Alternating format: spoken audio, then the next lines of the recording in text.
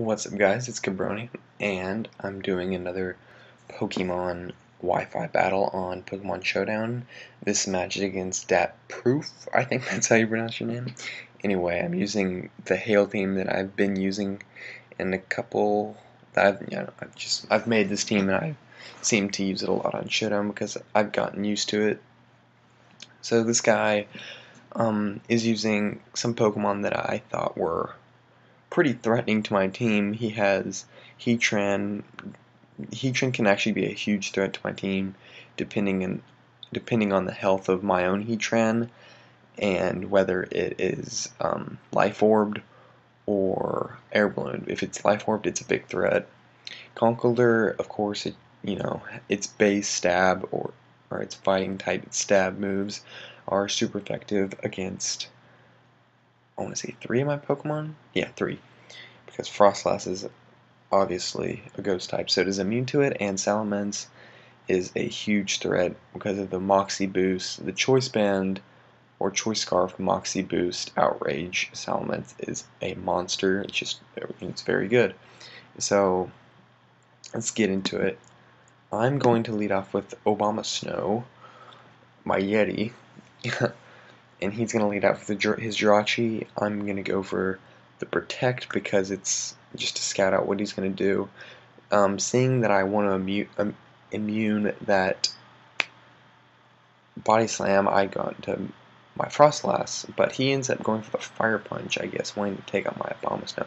Anyway, it doesn't matter because I just Destiny Bond, just a 1-for-1, the Jirachi.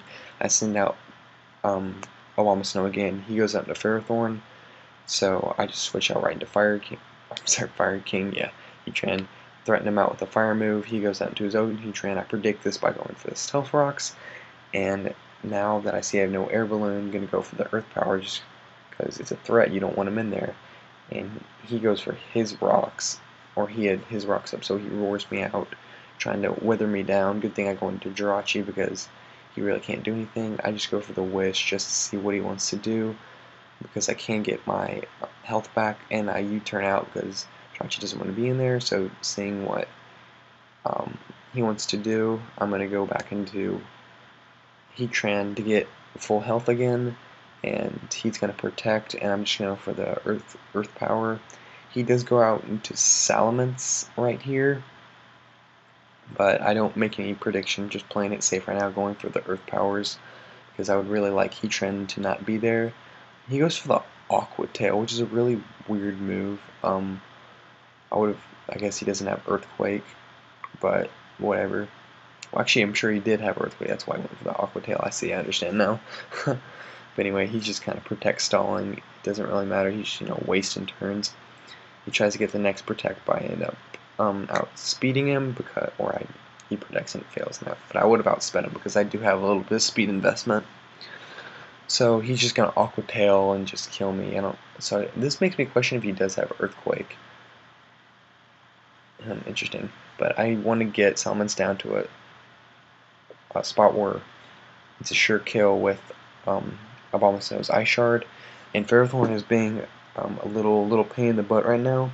Now at this point in time right now, I'm thinking, Curum can do a lot of damage to Ferrothorn, but I've been going back and looking and seeing maybe if I went to Conkeldurr and started bulking up so I could take out all his Pokemon, but seeing now that probably wasn't a good idea, and I think I made the right decision at the time, going into Curum and just taking out his Ferrothorn with Blizzards, but I guess it was the right move to make.